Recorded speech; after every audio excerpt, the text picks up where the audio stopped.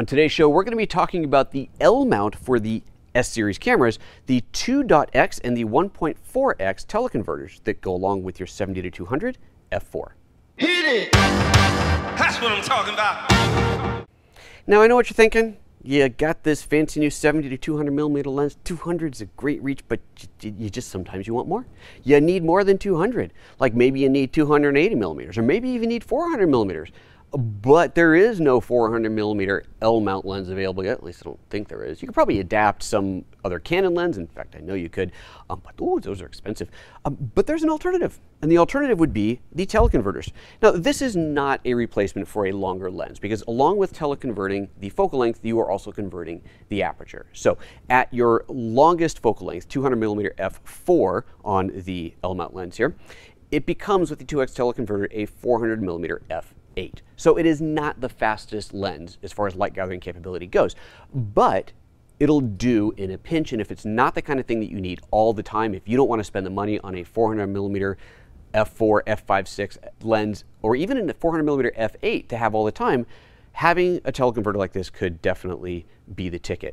Lower cost than a whole replacement lens, but it gives you that focal length. And again, if you don't need that super shallow depth of field, it gives you that as well. And we're going to take a look at a couple sample photos here in a moment. But before I do that, I want to just put them on the lens so you can see how this all fits together, how it all looks, and also what you see on the camera. Because on the S1, which is what I'm using here today, it's kind of cool is you see the focal length of the lens as you're spinning the zoom ring, and you will see it translated, right? You'll see it say 400 instead of 200. Likewise, the aperture, where it said f4, it'll now say f8, and so on. So that's kind of a neat thing to see. So I just wanted to show that to you. Let's take a closer look at the lens adapters themselves. When we take off their caps on here, top down, they look pretty much the same, but you lay them on their side, and you can see a pretty dramatic difference here.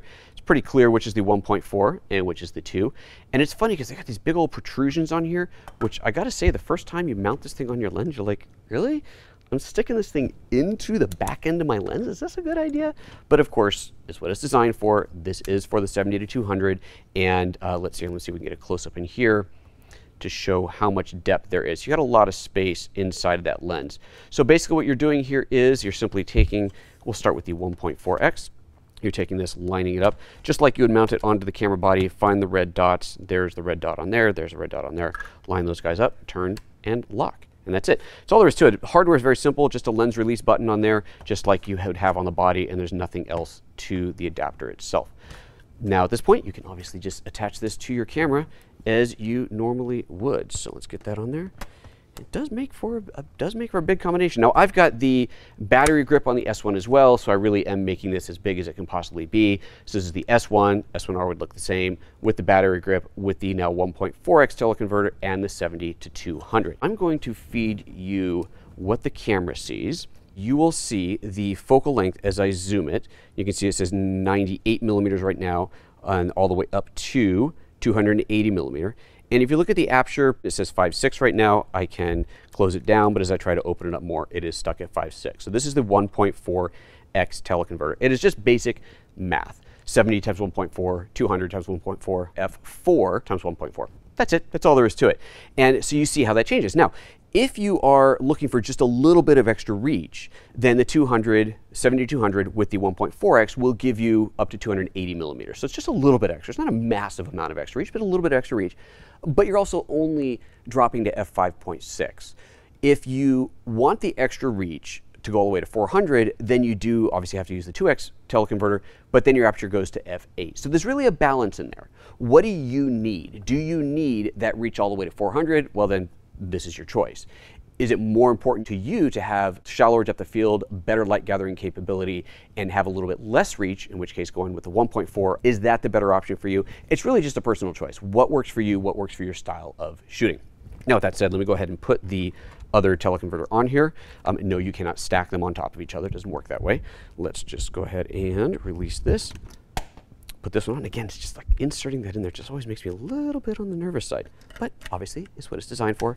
In that goes. Now we've really got a beast on here, and let's just, because we can, that's on there, let's put the lens shade on, and that is now the full fighting glory of this combination. For those of you who've been watching this show for a while and seen me showing Micro Four Thirds gear, even the G9 with its biggest lens doesn't look anything near this big. So this is clearly a hefty hefty bag here.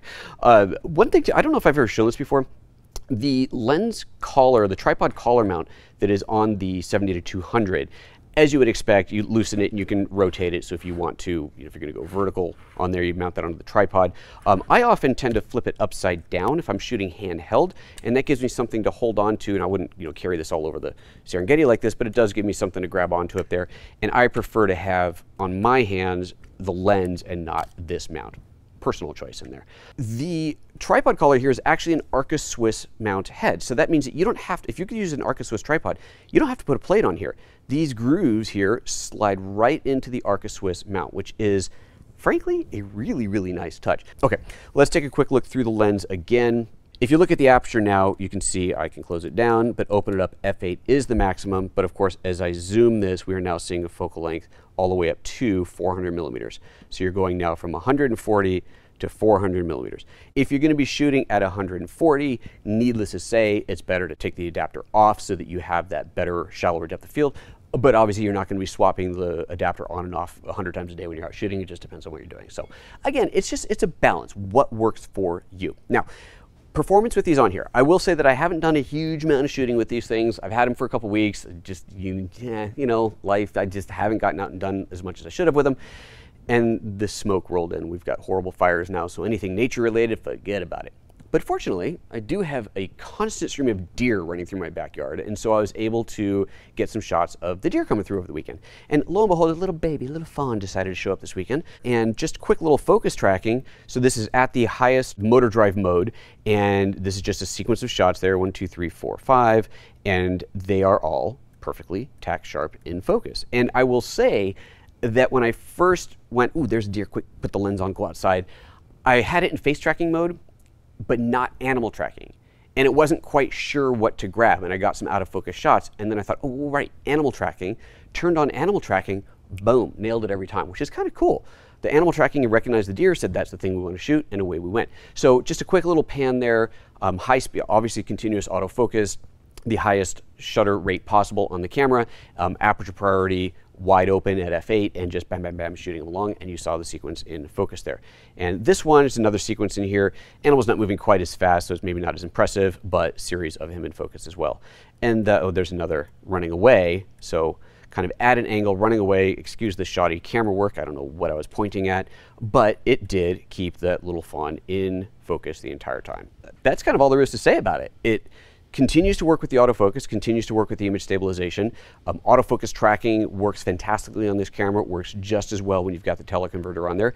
Yes, you don't have quite a shallow depth of field, but you are getting that extra reach. So for someone who needs that extra reach, sometimes, not all the time, not worth investing in a dedicated lens, then this is a great way to go.